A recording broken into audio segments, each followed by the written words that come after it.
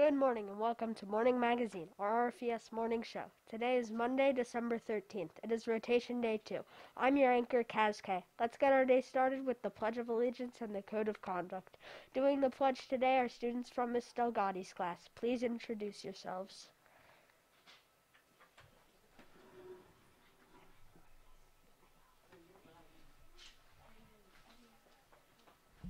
Evelyn? Kyle?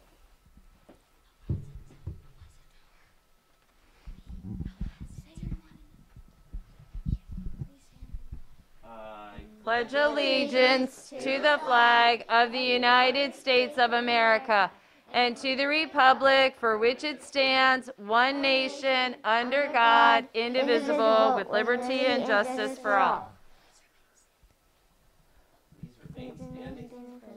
Rogers Ford Code of Conduct. I am a Rogers Ford student. Therefore, I am respectful, I am responsible, I am safe, I am prepared.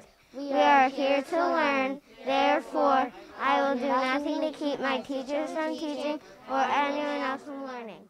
I'll cooperate with my school family, I'll with myself, others, and the environment. Please be seated. nice job, first graders from Miss Delgati's class. And I do believe on Friday, Miss Delgati's class got to wear PJs. I think they were celebrating some really awesome behavior.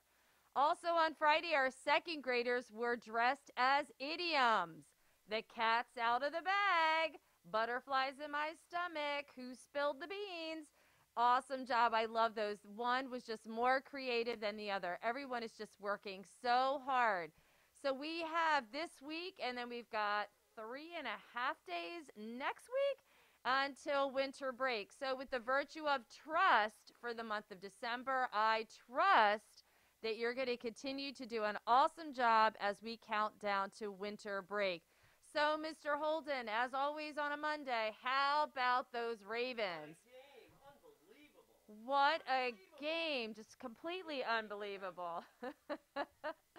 All right, and more unbelievable are all these Peacemaker nominations that keep rolling in.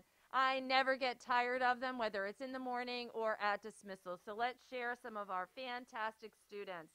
Congratulations, Lucy, from Miss Delgati's class, nominated by Evelyn, for the virtue of friendliness, for talking to me at lunch, and for being kind.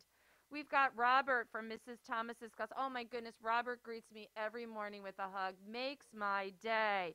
Robert, you are just so incredibly kind, but you're being nominated by Miss Thomas for responsibility for completing your work.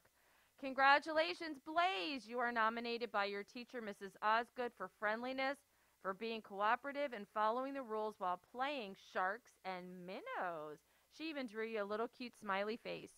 Nikos is nominated by his teacher, Mrs. Thomas, a first grader, for responsibility for working so hard on handwriting. My goodness, we could all use a little extra practice with handwriting, all of us, after all those computers for the past year and a half. Congratulations, Owen, nominated by Evelyn, first grader in Miss Delgati's class, for friendliness, for helping me at the sink, and being kind. Mrs. G, your student intern is being nominated, I believe. No, this is wrong. Let me start over again. Whoop, take two. Miss Delgati, your intern, Mrs. G, is being nominated by Evelyn for service and for being kind and giving me a glue stick when mine broke. We wanted to make sure that we read this one on Monday because Mrs. G would be here. Addie from Miss Trainer's fourth grade class is nominated by Gianna for friendliness, for being a great friend. These are great nominations. Keep them rolling in. I love it, love it, love it. Make it a great day of learning, Rogers Forge. And as always, remember to be kind. Time to take a look at birthdays for today. Happy birthday to Grace P., who is celebrating today. Be sure to stop by the office for a special birthday treat and have a great day.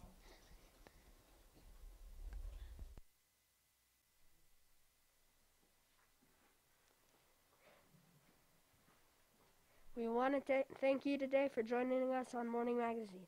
Let's get our Monday off to an amazing start. Don't forget to tune in tomorrow for another great show. For my birthday reporter, Rowan K., I'm Kaz K., wishing you a great day.